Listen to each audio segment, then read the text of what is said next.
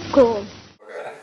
I told you not to say this, Ron Paul, but anyway, here we go. I knew you'd do it anyway. Here we go. Ron Paul, I was going to mention it, but Congressman Ron Paul finished first with 31% support. Congressman Ron Paul won the straw poll vote at that convention for president. Well, that Ron Paul, his supporters may not be all that numerous. CPAC straw poll is not always such a great indicator about who's actually going to get the GOP presidential nomination. I mean, these straw polls don't mean very much anyway. This was not a scientific poll. Non-scientific straw poll. Non-scientific poll. Interestingly, as we looked into the numbers, 48% of all the people who voted described themselves as students. Evidently, there were, busloads of Ron Paul supporters organized to go to that convention. I mean, more than half the people at CPAC were under age 25. All the serious, more conventional candidates will be able to say, well, look, this straw poll isn't serious because Ron Paul won. Ron Paul's never going to be the front runner. He's never going to be the nominee. So that's why I say the politicians are kind of incidental. They're not going to win back the youth fully. It's going to be the culture warriors, the Glenn Becks, the Ann Coulters, you guys.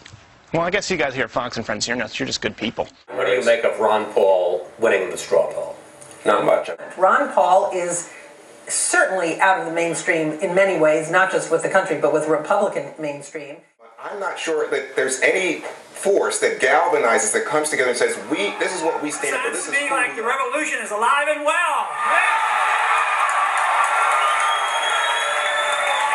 To me, to be a conservative means to conserve the good parts of America and to conserve our Constitution. 1913 gave us the income tax, the 16th Amendment, and the IRS. And what's wrong with getting rid of the income tax and the 16th Amendment? I think it'd be a great idea. I do take the position that we should just end the fad.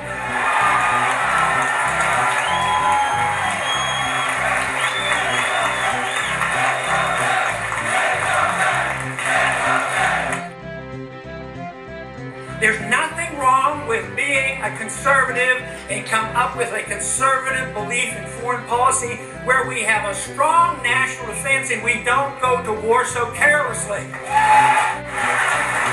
What is not conservative about saying don't go to war unless we go to war properly with a full declaration of war and no other way?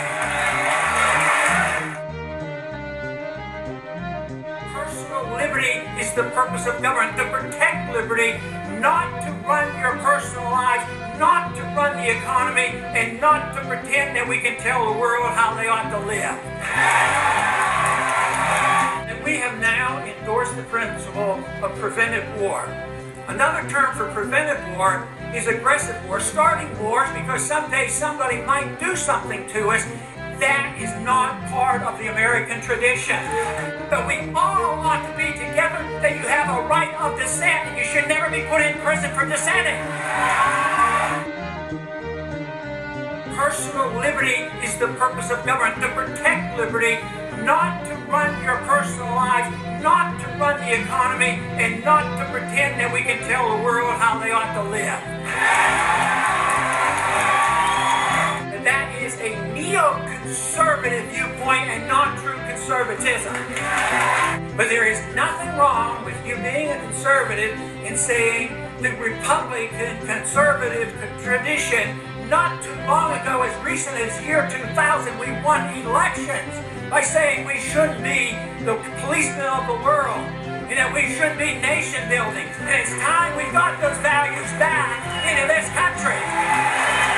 I have more support from the military than any other one candidate during a campaign. Together because I know you want what is best for America, and if we work together and are a bit more tolerant, I believe we can achieve it. Thank you very much. We wish Mr. Paul the best, by the way. We're not mocking him.